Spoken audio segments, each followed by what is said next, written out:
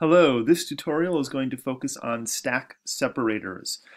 So one of the things you want to do when you build your rocket is you want those used stages to fall off the rocket. Once they're out of fuel, you want to ditch them and get rid of them because they're just dead weight and you don't want to drag that stuff around. So let's build a rocket with two engines separated by a stage separator. So the coupling is right here. This is what you want. And it's this stack decoupler. I'm going to put one directly under my, my pod. And then I'll stick an engine here. And I'll just stick the basic engine right here. Now, this is a pretty simple spacecraft. You've seen this before. There's nothing fancy here.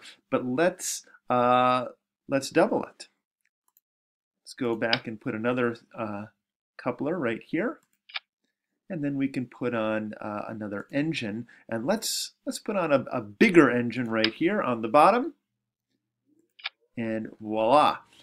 Now, the idea is that this engine, which is the solid rocket motor, we turn it on, it burns up its entirety of its fuel. And when it's done, this decoupler will then basically throw it away, and then we're left with this rocket right here. Now it would already be well up in the atmosphere. You fire this thing, goes up even further, and then when it's done, we ditch even this part, and all we have is our little capsule. And the little capsule is really, really nice for going back down the atmosphere. It like flips itself in the right direction. It stays at a modest speed. It's just a really nice aerodynamically shaped thing. So if you can get all of your rockets off of it, that is really wonderful. And then your parachute only has to slow down this one little part. Now let's make sure we've got the staging correct. First thing that happens, this thing lights, then it decouples there, then this thing lights, then it decouples, then the parachute. That's exactly what we want. I like to simplify things.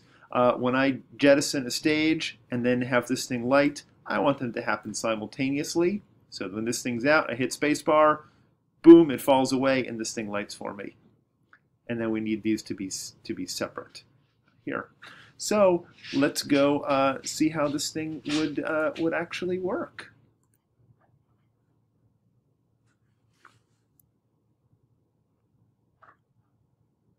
There we go.